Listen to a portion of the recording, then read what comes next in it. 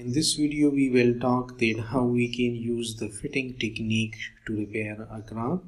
Here in this graph we see that this portion has nothing to do with the experimental result but is actually a device error.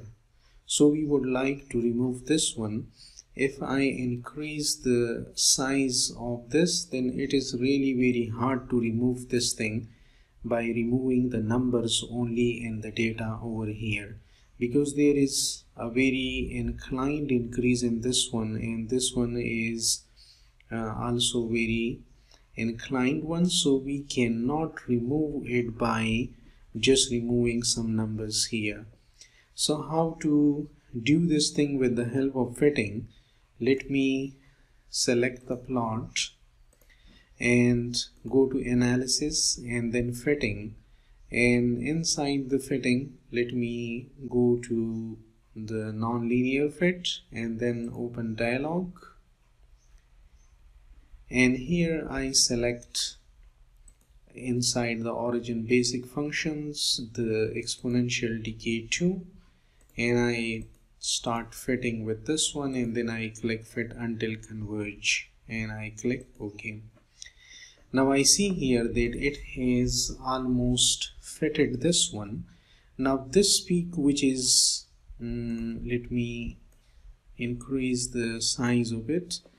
Now I can see here that this peak is something experimental while this is a machine error. So now we would like to remove this one, but as I know that the fitting is not that perfect here, and this line should have touch here and here. So how to rectify this issue? I would like to change or translate this one vertically a little bit down, but as I can see in the data that here the data which the fitting has produced is actually locked and I cannot edit this data.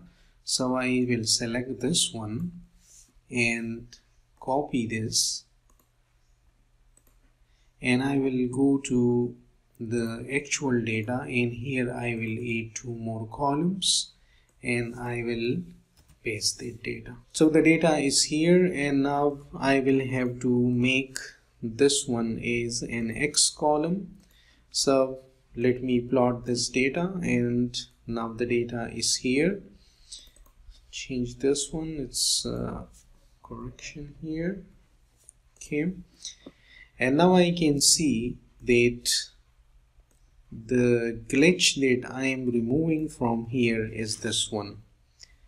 Now I can select my plot here, which is the fitting one. As I click on this, both have been selected, so I will first ungroup this one, and now I click on this and I go to analysis and then data manipulation and then vertical translate.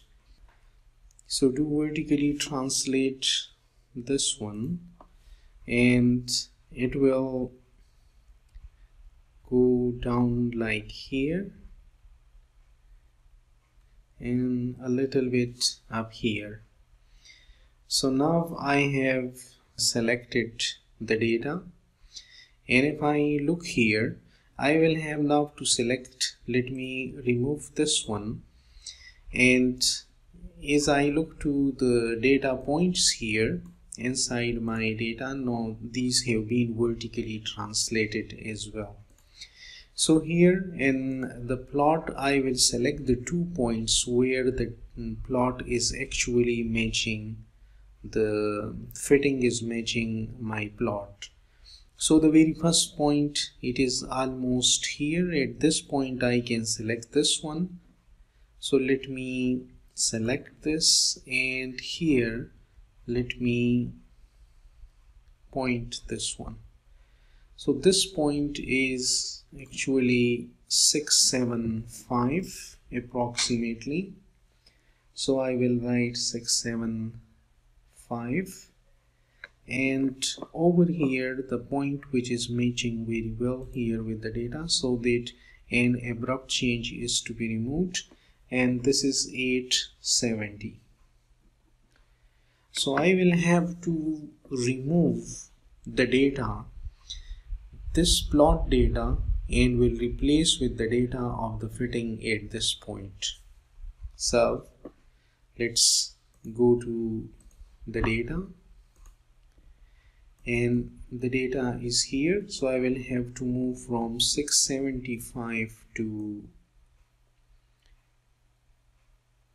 so this is 675, and I will have to move to 870, and this is 870. Let me copy this data and just paste this data here so that the data remains available with us. And this is the data that we have from this one.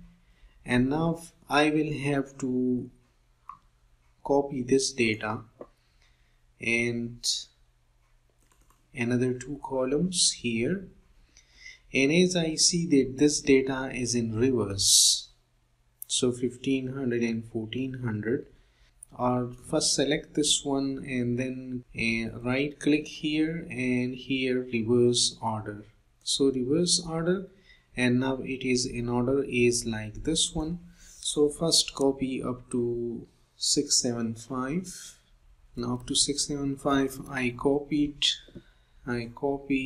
the data and I paste it here, and now I will paste this data from 675 onward. I copy this data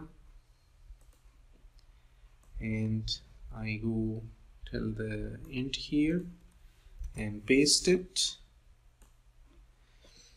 And now these 2 points are a bit, you can say, close, but this is not a big problem.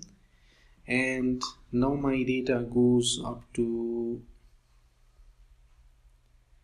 870. So I will start from 870 here, 871 here. I will take the rest of the data from 871 sub till end C, and I put back the data here. And now this is my X column, so set as X column, and now plot this one. And now you can see that we have removed that glitch which was here. We can compare this one with our previous data which is here. So this is one column and this was our data with the glitch.